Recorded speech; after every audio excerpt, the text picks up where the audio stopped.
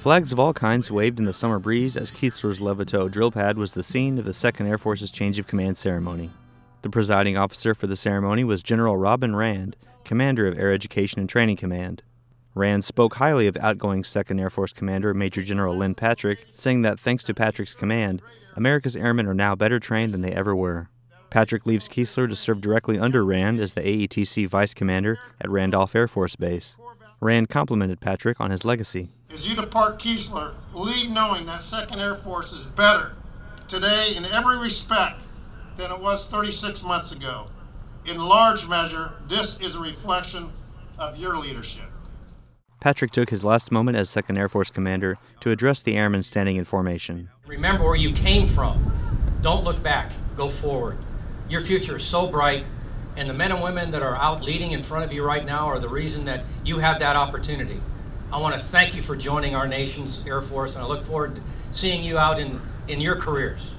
Rand then introduced the new 2nd Air Force Commander, Brigadier General Mark Brown.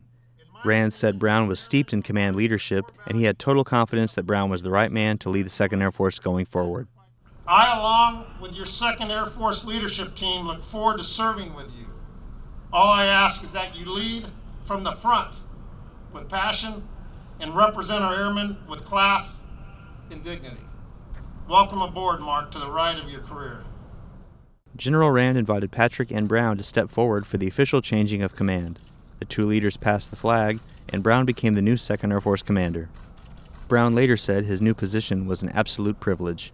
I think I'm not unique in saying that any officer would absolutely love the opportunity to lead airmen. And we're best to do that than when they come into the Air Force, get their training, and then are provided to commanders. So that's why this is a very, very special opportunity for me.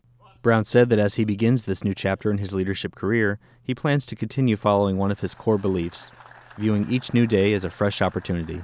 Every morning when I get up, as I have been for 27 and a half years, I got to start over, and I got to earn the right to lead airmen.